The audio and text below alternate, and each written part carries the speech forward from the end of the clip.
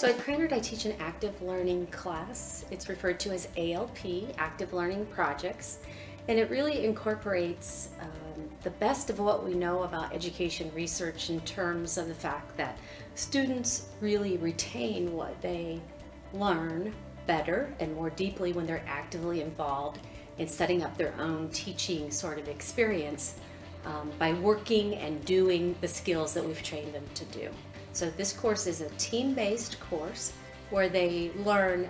project management skills and consulting skills, put those to work with their other skills and experiences that they've picked up within the program that they're in,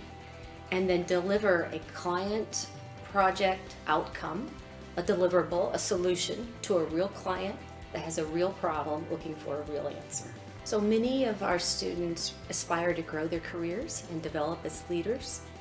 This course is really the last opportunity they'll have in the safe environment of the educational institution to test the skills that they've acquired, and yet also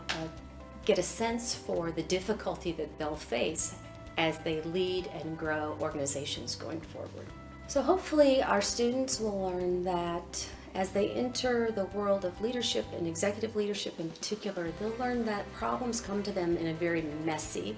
disorganized, chaotic fashion. And it's really their job to sort through the mess and the chaos and get down to the details of what really needs to be done.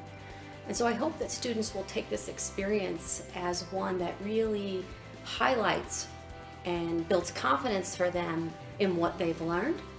and allows them to move into their career in a way that they feel confident about what they can do, because they've really experienced success on a small scale that they can take on a global scale, not only for their firms and the institutions, organizations, and teams that they're working with, but also for themselves professionally.